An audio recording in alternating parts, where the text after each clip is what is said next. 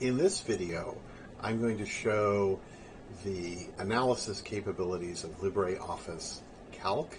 LibreOffice is a free open source clone, sort of in quotes, very similar program to Microsoft Office. It's in many ways works the same, supports many of the same file formats. It's freely available.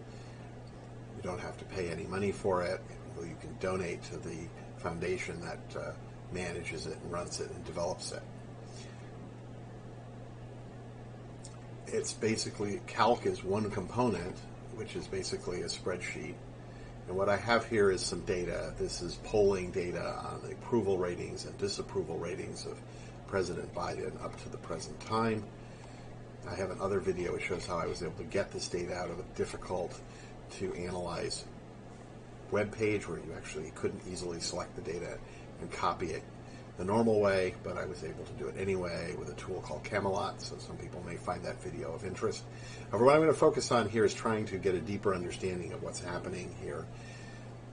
This is just one example. In many cases when we're looking at data, we want to try to understand the cause behind changes. We want to know what controls what happens, usually for the purpose of optimization. In other words, if I was working for President Biden, I'd like to know why his approval ratings have dive-bombed and what you could do to make the president more popular, for example.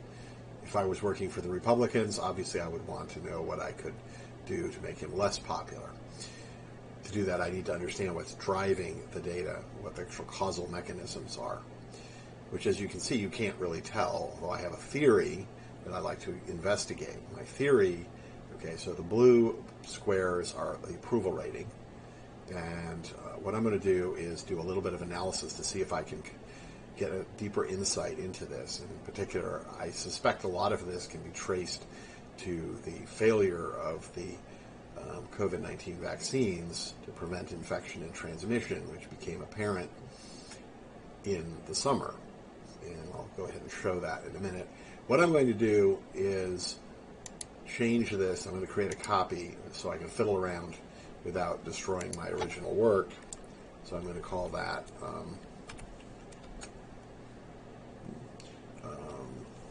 workspace, for example. All right, so I've created a copy up here of this. This way I can fiddle around with it. If I break something or I destroy it, I still have the original data and everything uncorrupted. The first thing I'm going to do is I'm just going to focus on one of these data sets. They're really kind of symmetric. So, okay, so let me just show this clearly. Okay, I double-click to get access to the chart, to actually select it. Now what I want to do is select the data series here, the disapproval ratings, and I'm going to just delete those, so I'm only looking at one of the data sets, so it's easier to understand what I'm looking at. So that's one thing I'm going to do, and then something else I would like to do is put in some grids to make it a little easier to read. I'll also put in the minor grids. Personally, I find this a little bit better at figuring out where things are. Okay, so there's some minor things. And remember, what I did is I double-clicked on this, then I clicked on the chart here. You can tell what's selected within the chart by these squares here. These transparent squares show what item is selected. So here I've selected the data series. Here I've selected the horizontal axis or x-axis.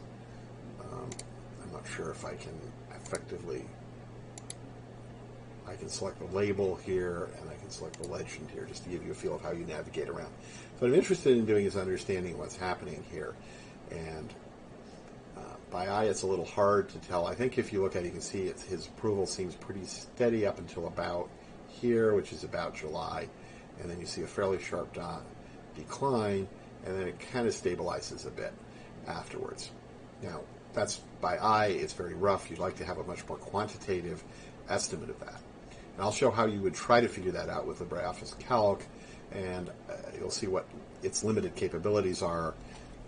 You really need a more sophisticated tool than kind of the easily accessible features of LibreOffice Calc. You really need to do more sophisticated model analysis. I'm not going to show that here. I'm just going to show what you can do with LibreOffice Calc to analyze data. And you'll see its capabilities are somewhat limited.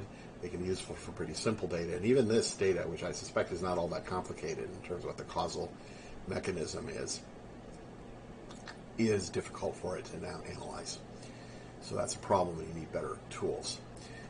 All right, so let's go here. We've selected the data, and I will right-click with my pointing device. I have a trackball, but the same would apply for a mouse. And what I want to do is what it calls insert a trend line, which is, on the one hand, easy to understand, but on another hand, a little bit confusing. I mean, if you think about what you're trying to do, it's not exactly a trend line. So what I'm going to do is, remember, you might think of this as, okay, now what's important, again, some of the terms here are not that intuitive. So when you add a trend line, it defaults to this line, and you can choose how thick it is, what color it is, make it easier for you to view. You can make it transparent. I'm not going to show that. And then you have a small set of possible functions or models which you could use to say, well, we think the data is this. And it shows you a little graphic. So linear refers to a straight line like you make with a ruler. Logarithmic, okay, if you're in math, you do actually understand what that means. It shows you, again, a kind of a plot of what the model would look like. It pretty obviously doesn't look like that, right? Same way with exponential. This is like compounding interest. It's an example of an exponential process where you get this dramatic growth. There's power law decline, which I'm not familiar with a simple, easy, real-world example of. There are actually many cases where it turns up, but they're kind of esoteric in physics or other areas. Polynomial, which is like a plus x squared. An example of a process that's controlled by a polynomial, a very simple polynomial, is dropping a weight, like a billiard ball or something, off a building, and the distance it travels is proportional to the square of the time. So it will travel, for example, 16 feet in 1 second, and I believe it's about 32 in 2 seconds, and it's 1/2 times 32, 16 times 9 actually in 3 seconds. So 3 seconds squared. So you actually get like over 100 feet or something like that.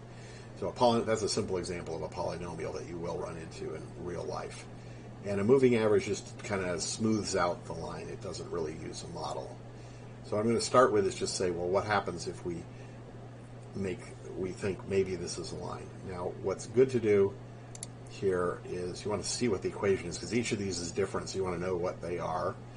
And this is really important. This is the coefficient of determination. It's what is also known as a goodness of fit statistic. There are many different goodness of fit statistics. This is one of the most popular, probably one of the most useful.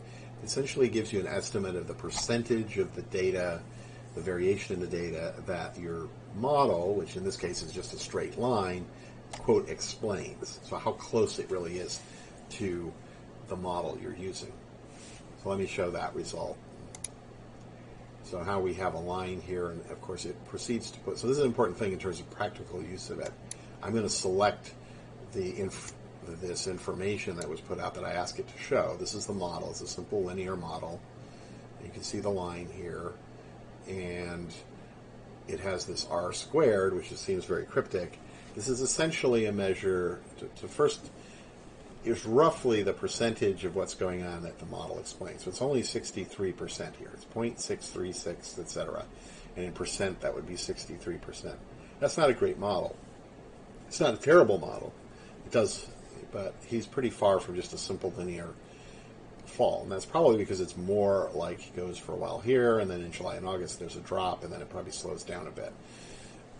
And that's probably why you're seeing that.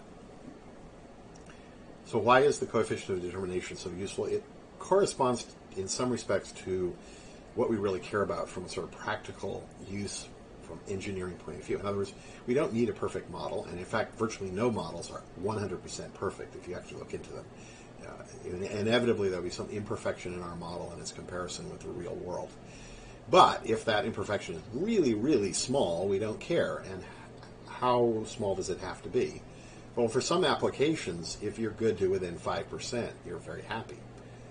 For example, if I was investing in the stock market and I could predict increases and decreases to within 5%, say in the next year, I could identify stocks that I would make money on. I might make a little bit less, a little bit more, but I would still be perfectly happy with 5%.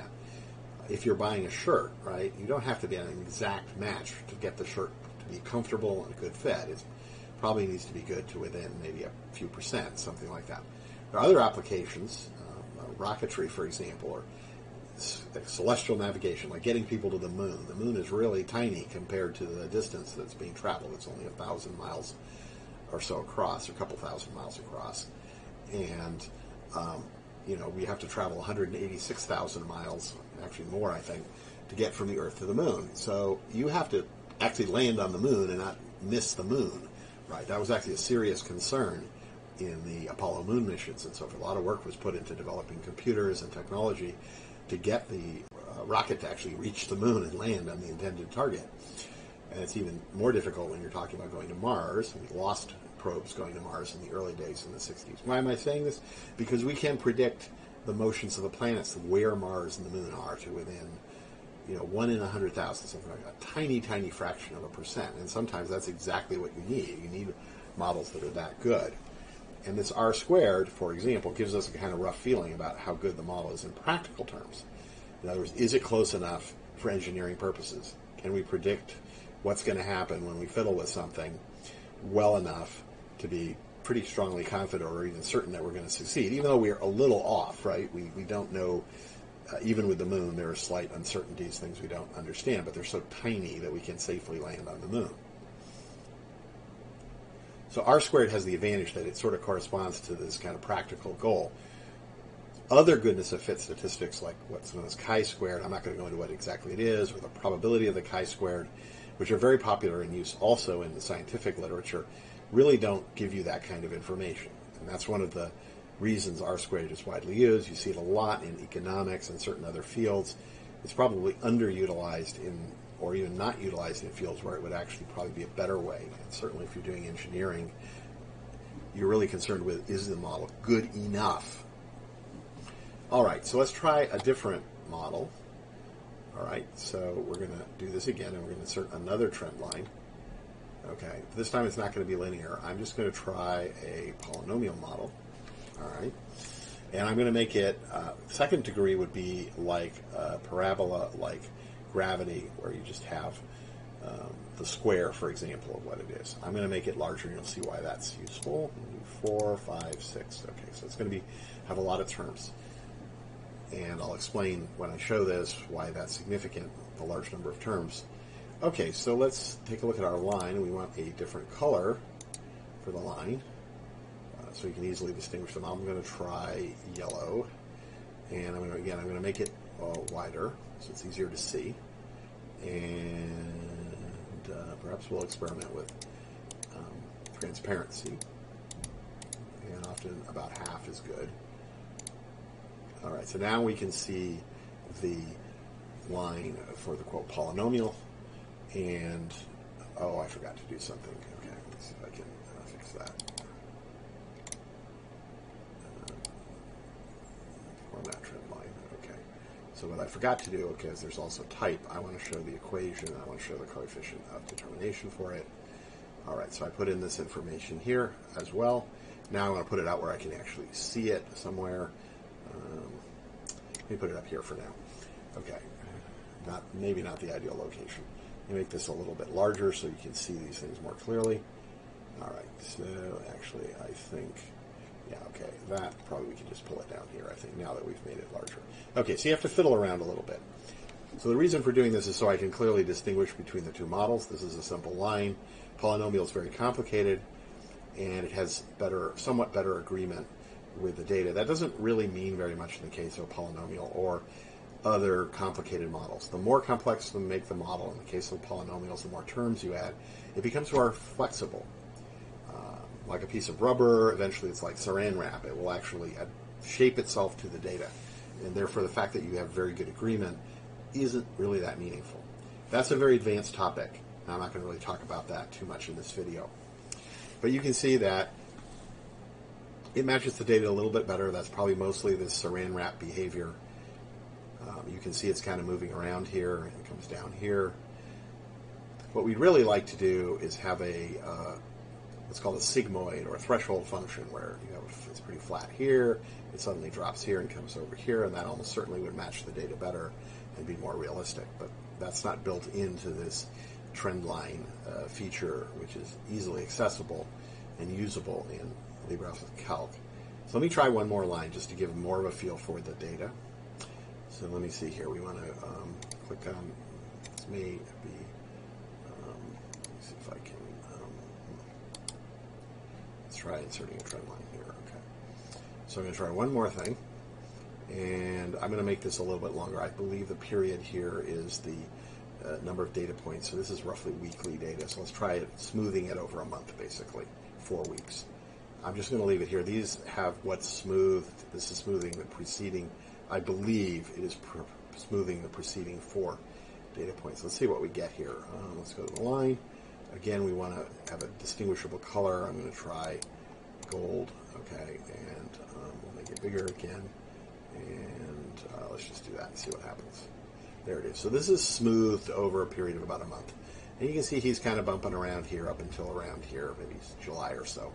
And then there's a pretty sharp decline, and then I think it flattens out. That's what I see by eye, and the moving average kind of shows that more clearly than the other two. None of these is really great, and there are more advanced techniques which I will perhaps be able to show in future videos, but for right now, this is the kind of capability that LibreOffice Calc has. So when you have some data, if it has a very simple underlying model or process or whatever terminology you want, like a straight line, for example, you can successfully look at that and get a measure of how good it is. What are some rules of thumb here? The R squared, probably you should pretty much dismiss models under 0.50 or 50% agreement. Now, people actually publish papers and do all kinds of things with it. I'm not saying there can't be some useful information, but that's pretty poor agreement if you can't explain the majority of the variation in the data. Think about that. You can't even explain the majority of it. Again, how large this number is depends on your goal, what you're trying to figure out, right? As I said, if for some applications, if this was 95%, that would be very, very good. If it was 0.95, that would be more than adequate. For some, as I said, like just getting something to the moon, that's not good enough. You could easily miss the moon with a 5% error. If you're in rocketry, you need a much better model. We have much better models for some processes, for some things like celestial navigation, like rocketry. So it really depends on your engineering goal, your practical goals, what's a good value. Kind of a general rule of thumb is probably you should be thinking in terms of at least 90%, at least 0.90. And if it's below that, doesn't mean you don't use it, but obviously you're still not explaining a lot of the data. So in a nutshell, that's how to use the trend line feature of the charts in LibreOffice Calc. As you can see, it's fairly limited. Let me just show that limitation again and briefly do that. So insert trend line. It's not doing it right. Okay, let me do this. Okay, I think, yeah, okay. So here I've selected one of the data points of the actual data points. And so just to show these again, this is just the formatting of the line it shows, which is the model. And you have a very limited library or dictionary or whatever you want to call it of known mathematical functions, essentially, that might describe the data. And these do describe some things that happen. Some things really are straight lines or these other models. But this is a pretty simple data set, and yet, as you can see, it's pretty limited in what you can do here. And, let me say that there are better tools. There are better tools that have a much higher learning curve and don't have like a GUI like this that's sort of arguably intuitive. I mean, I think some of these names and things could be better. But one nice thing here, you can see what the model would look like. And when you're using tools like MATLAB or Python or R, statistical programming language, you can do these things. You can get plots like this, but you have to do a lot of programming and other stuff, which is obviously takes time and is inconvenient. So my business is working on developing much larger libraries than this and automated recognition of the data. So instead of you having to sort through this and try to figure out and guess what one of these models might be correct, you have much bigger database, ideally literally hundreds of thousands in the future of different models, and it just automatically, through pattern recognition, figures out what the likely ones are. The human still has to intervene and probably select and do some twiddling, but they have a rank-ordered list of the best models, and you can look at it by eye and see if you agree with what the AI program concluded. Very much like using a search engine where you get an ordered list of the best search matches. Number one may not be the best, but hopefully what you're looking for is in the top 5 or the top 10. And that's the kind of system we're developing. I may show that system working on this simple, data in the near future. We'll see. I can't promise. Anyway, this is how to take a deeper dive, a deeper look at the data, and try to get at what the causal mechanism is.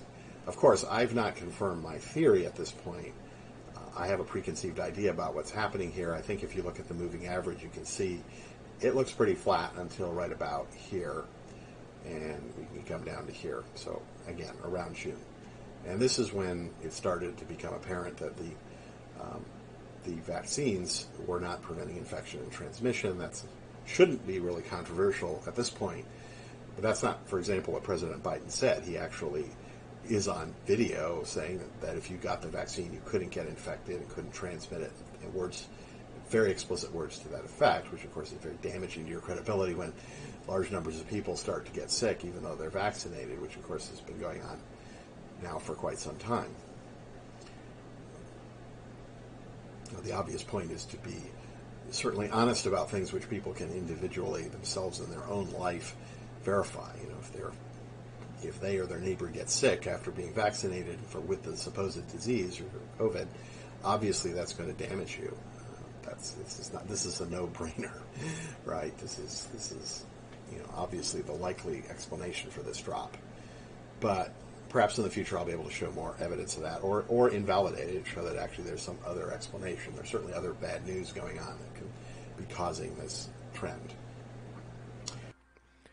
This concludes this video presentation. If you like this video, please click like.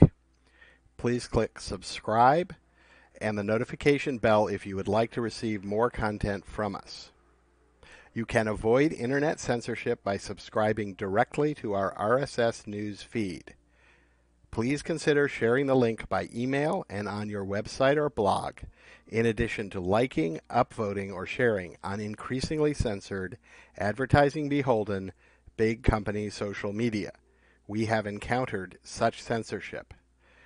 Mathematical software is developing algorithms and software to automate data analysis, reducing the risks of costly errors and increasing the predictive power of the results. You can support our work financially by subscribing on our Patreon page, https://www.patreon.com/mathsoft, or scanning the QR code in the lower right corner.